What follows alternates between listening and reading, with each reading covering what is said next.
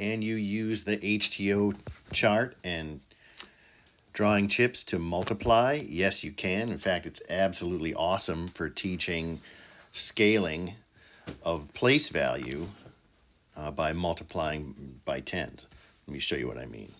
So let's say we're just going to do 2 times 10. So here's 2 ones. Well, multiply means I'm going to have 10 copies of each thing. So this guy right here, I'm going to have 10 copies of him. 1, 2, 3, 4, 5, 6, 7, 8, 9, 10. And this one too. Now instead of 1, it's going to be 10. 1, 2, 3, 4, 5, 6, 7, 8, 9, 10. Now what happens when you have this in a place value chart?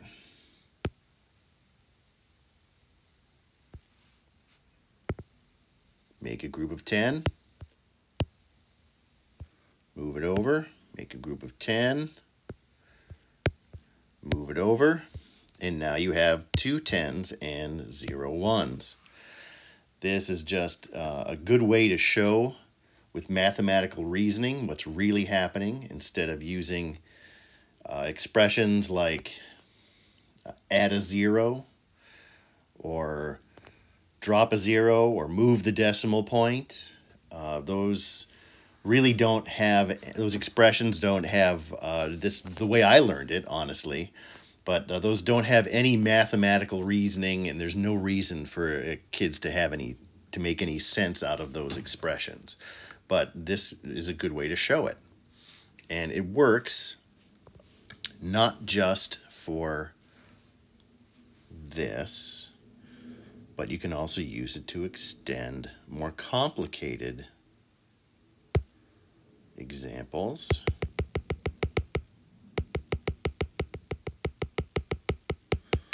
What if I had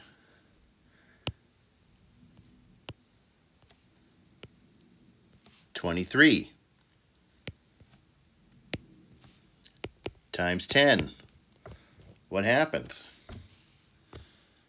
Okay, so now I have 2 10s, and each one of those, multiply it by 10. 1, 2, 3, 4, 5, 6, 7, 8, 9, 10.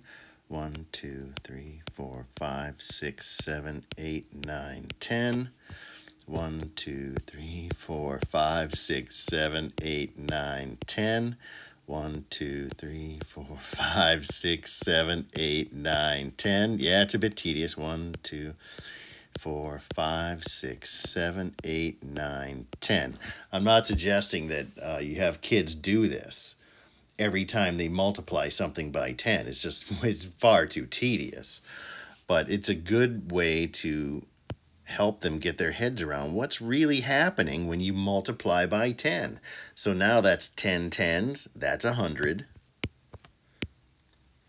Here's another 10 10s, that's another 100. And you know what's going to happen here with the ones. All of these are now 10s. So now you've got 1 there, that group there, this group here, right? And what happened? Well, now you have 2 hundreds and 3 10s and 0 1s.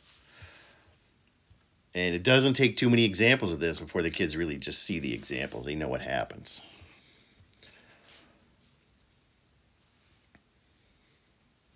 You can also use it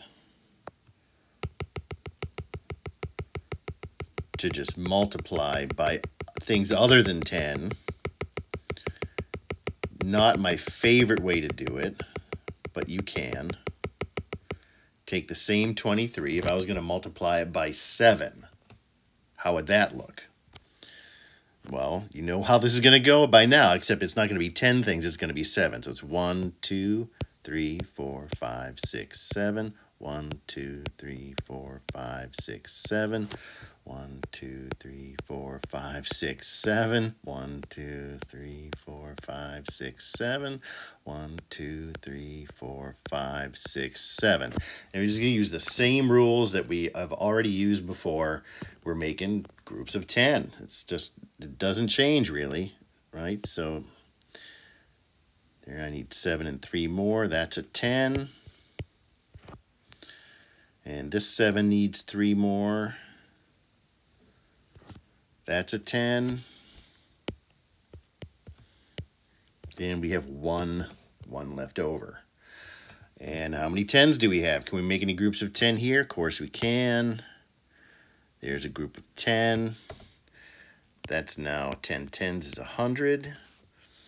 And then we have 1, 2, 3, 4, 5, 6 10s left over. And 100. And there we have it. 23 times 7 equals 161.